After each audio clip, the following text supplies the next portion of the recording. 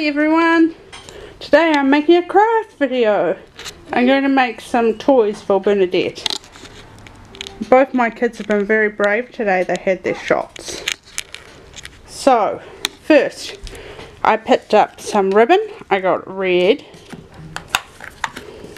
green, pink. Keep rocking her, sweetie.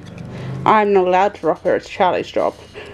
Purple, though this is technically, oh, this one doesn't have a colour on it, ultraviolet, and blue. I wanted to find little wooden rings, but all I could find was like handbag ties for making your own handbag, but they will do the trick. I checked them, they're perfectly safe for Bubba to put in her mouth. So here we go. So to make this yourself, you need 5 different ribbons, any colour you'd like, and just one of these. I have 2, I'm going to make 2 though. A pair of sewing scissors and a sewing machine. Though you can use hot glue, I prefer to use to sew it up though. So that's all up to you.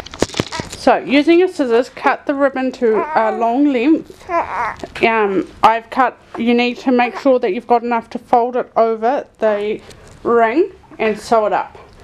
So I've cut them about 30 centimeters, and then I've added about 4 centimeters to fold it over and tie it off.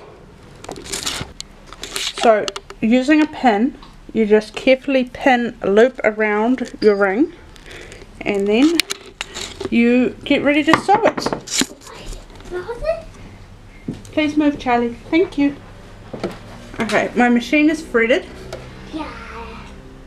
Though I don't quite have the kind of length that I like of the bottom thread. Hopefully it won't unthread itself though. We place this in position. Change our stitch. I'm using a 6. I'll show you what that is on my machine. Sorry, don't mind the mess. It's recycling day tomorrow. Oh, that's awfully blurry. So that one's a 6.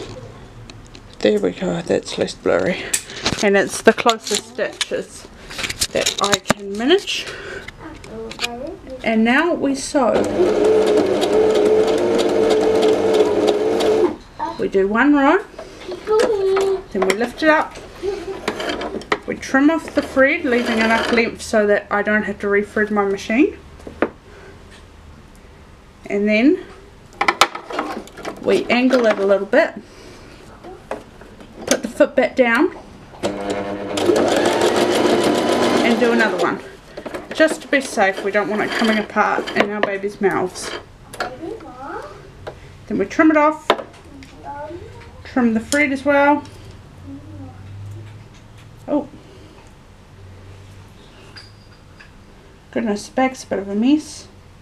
I wonder if my machine's jamming or if the thread just got caught. I think the thread just got caught. Okay, so the back should not look like that. My machine just had a bit of a meltdown. So that's one done. Trim back the thread some more so that it doesn't look like that. And you also need to trim. Let's turn that camera so that I'm not quite as awkward. That. So trim that off, being careful not to trim your actual ribbon. And you've got your first bit of ribbon.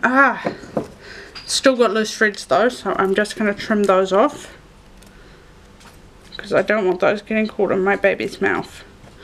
So there we go, first bit done. And then you take your ribbon and you take your pin and you do it again. Make sure it's just about even, and hopefully I need to bend it the other way. There we go. Mama.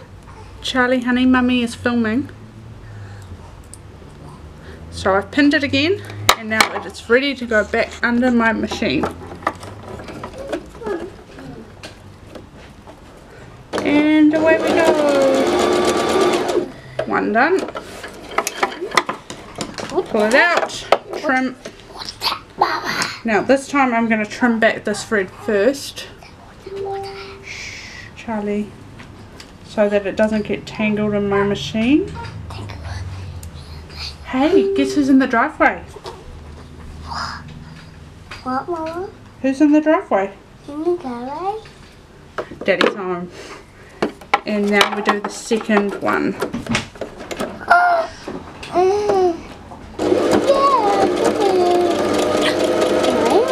Second one done.